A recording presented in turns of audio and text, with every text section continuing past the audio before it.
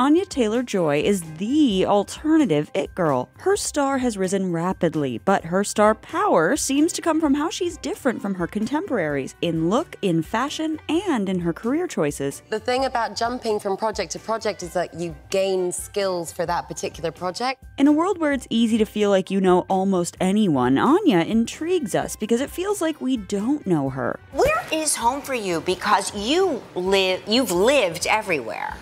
Yeah, I don't really have one. Her multicultural background makes her hard to pin down, and she's played a wide range of characters, adding to her sense of mystery. She began her career at the age of 16 when she was scouted as a model in London. Take my dog for a walk and I see this car, and this guy sticks his head out the window and goes, "If you stop, you won't regret it." But unlike some of her other peers who we've seen grow up on screen, it feels like Anya started her career suddenly, already fully formed. This unknowability elevates her work on screen. It allows her to straddle the line between hero and villain, strong and vulnerable, glamorous and ordinary. She gets to play with identity, status, and genre across her body of work. You should see the places they play in the Soviet Union. Oh, I'm planning on it. You have to get past me first. I'm planning on that too. Here's our take on Anya Taylor Joy and how she commands everyone's attention by keeping us guessing.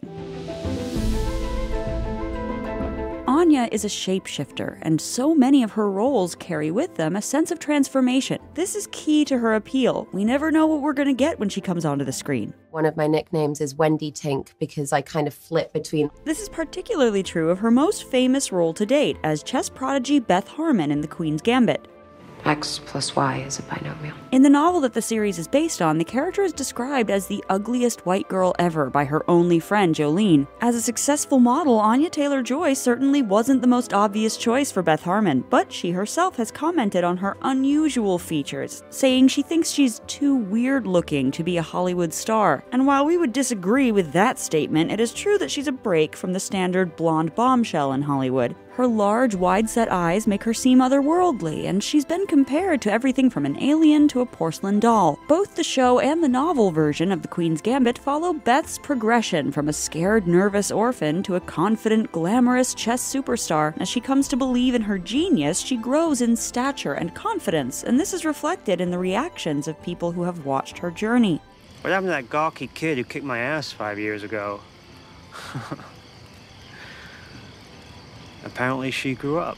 Although Anya was already starting to make a name for herself in the film world, her performance in the hit Netflix show was widely considered her breakout role, and she earned an Emmy nomination for it. It took her from a relative unknown into a member of Hollywood's freshman class of A-listers. So good I am.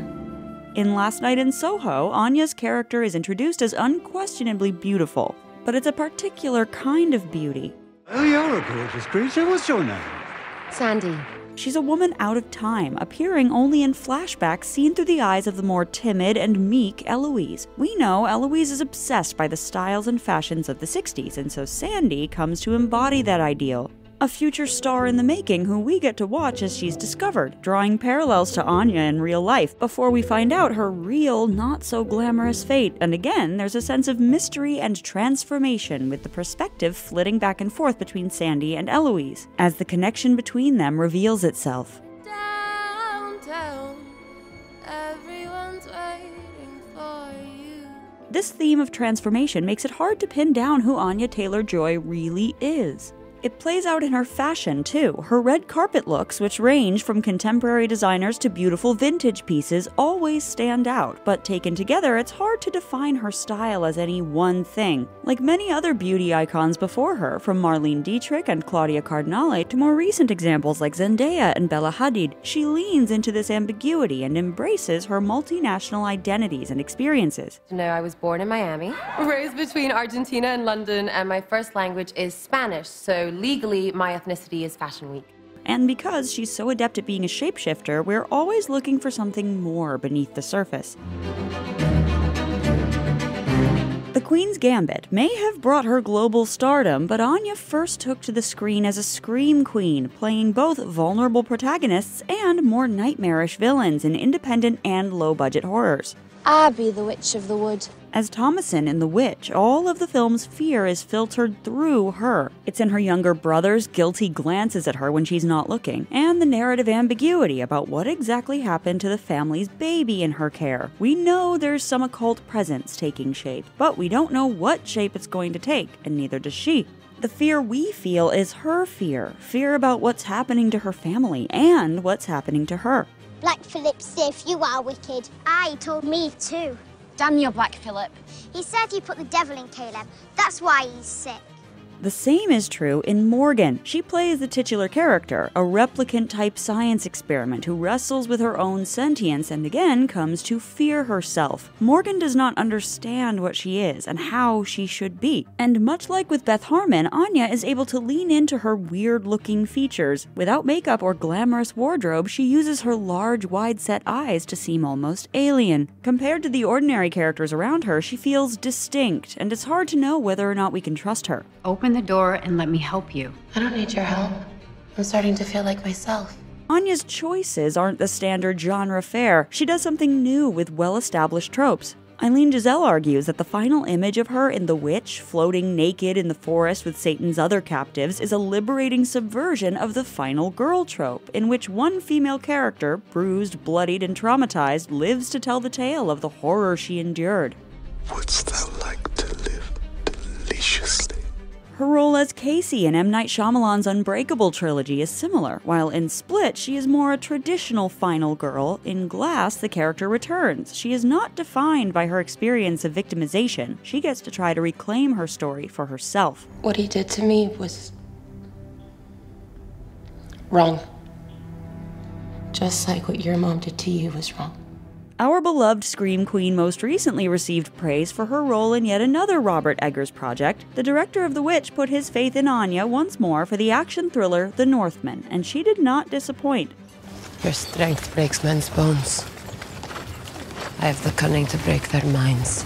This time, Anya tapped into her witchy magic as the scene-stealing sorceress Olga, where the actress suffered through some seriously intense shooting conditions to deliver a wily yet sympathetic heroine. Covered in mud, in the ocean, -3 degrees, not wearing any shoes, not wearing any clothes, really.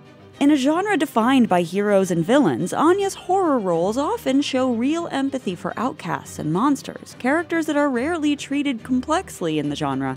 In doing so, she subtly shifts our perspective and helps push these stories forward. While Anya's horror movie roles let her explore a more explicit darkness, she's also found a home playing high society period drama characters, which are much more subtle but still bold. She often subverts our expectations of these characters, illuminating something darker about high society living. My place is to protect this house and all in it, including you. We stand or fall together.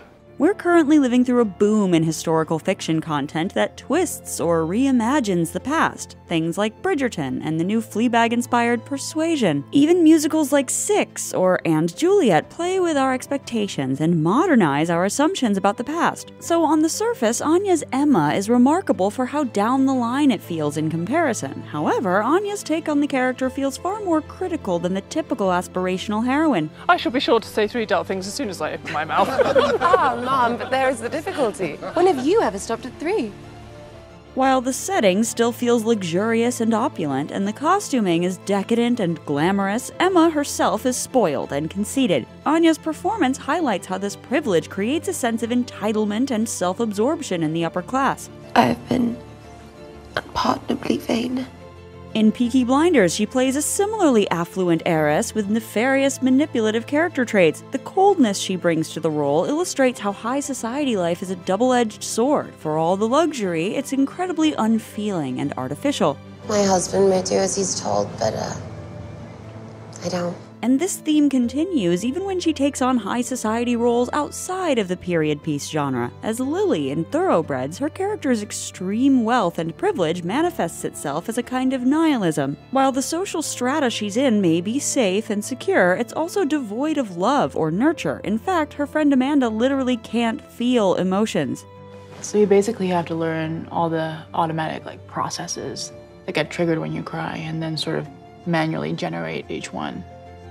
feeds back to the brain and the tears just come naturally. And again, her performance eschews the glamour of wealth and instead presents the sometimes cold and unfeeling nature of high society life. These performances make Anya Taylor Joy feel modern and incisive. Yes, her elegance makes her fit organically into these period pieces and embody these privileged characters, but the way she uses those performances to show how cruel that world can be feels like a far more modern take. The more we see of someone, the less interesting they tend to become, but that doesn't seem to have happened for Anya Taylor Joy, and she's not going anywhere anytime soon. She's soon to star in a cinematic tentpole as Furiosa in the next Mad Max film, taking on a character that's already been iconically played by Charlize Theron. You can get in. Not without them. It's hard to pin down what she might do with that role, or indeed any role, but that's because even when a character seems straightforward, she looks at them in a new way, and maybe understands them in a way they haven't been understood before. That's The Take. Click here to watch a video we think you'll love, or here to check out a whole playlist of awesome content. Don't forget to subscribe and turn on notifications.